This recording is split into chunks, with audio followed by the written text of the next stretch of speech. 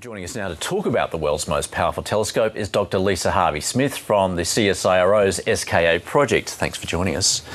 Are you excited? This decision has been a long time coming. It was this power play between South Africa and Australia, and now the committee essentially said, well, you can both have it. That's right. I'm really excited, and I think the Australia-New Zealand astronomical community is also very excited about this decision. I've been up all night, so yeah, I'm really pleased. But is there some disappointment that it wasn't awarded to just one country, or it was a bundle of countries? Essentially, Australia was in there with New Zealand, and the South Africans were there with some other Southern African countries. Is there any disappointment that this is now going to be shared? Well, it's actually a global project, so everyone is going to share the data, everyone's going to share the science. So where the telescope is sited is just down to technical details and suitability of the site. So it's not like a contract where somebody wins, somebody loses. In fact, everyone wins, and this is a great win-win scenario. Just before we talk about some of the finer detail, what is this project? What's the ultimate aim of this project? What's it want to do? The project wants to build the largest radio telescope in the world, to understand what the universe is made of, to discover the mysteries of the early universe just after the Big Bang, how the first stars and galaxies and black holes were formed, how the universe has evolved throughout that time, and where we're going in the future.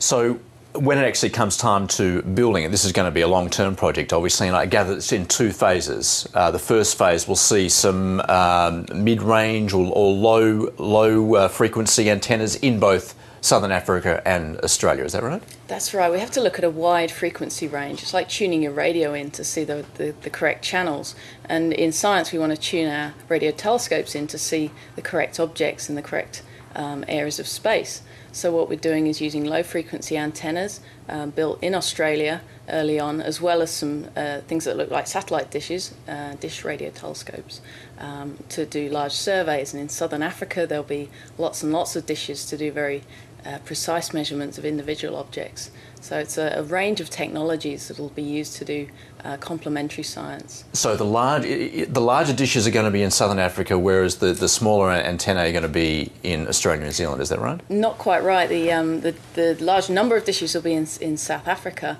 but what we have here in Australia is a huge array of tens of or hundreds of thousands of individual little radio telescopes that are formed of dipoles, little antennas on the ground.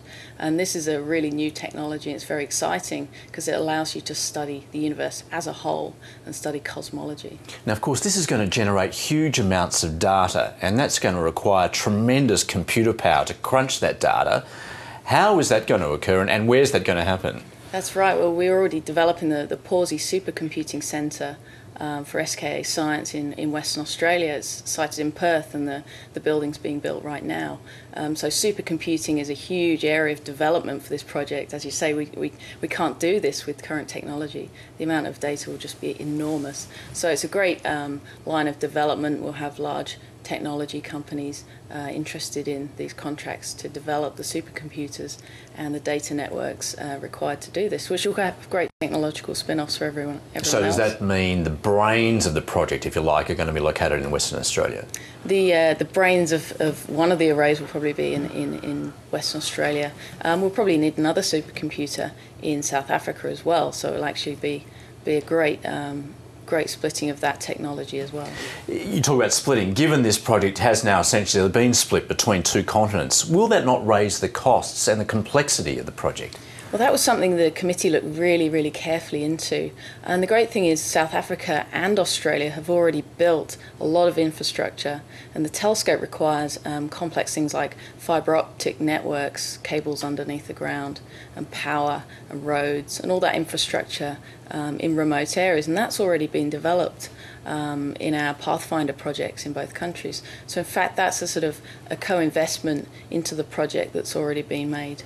And I should just get you, before we leave the subject, to explain the difference between an optical telescope, which people would be familiar with just the naked eye looking at the sky, yep, to radio telescopes, which is what this is all about. That's right. Radio telescopes just measure radio waves, and stars and galaxies, they emit light. You can see them in the night sky, but you can also see the radio waves that the gas emits from those objects. So it's just the same, just longer wavelengths that we're looking at.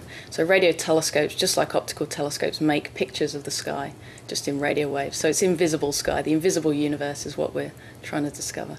Dr Lisa Harvey-Smith, thanks very much. Thank you.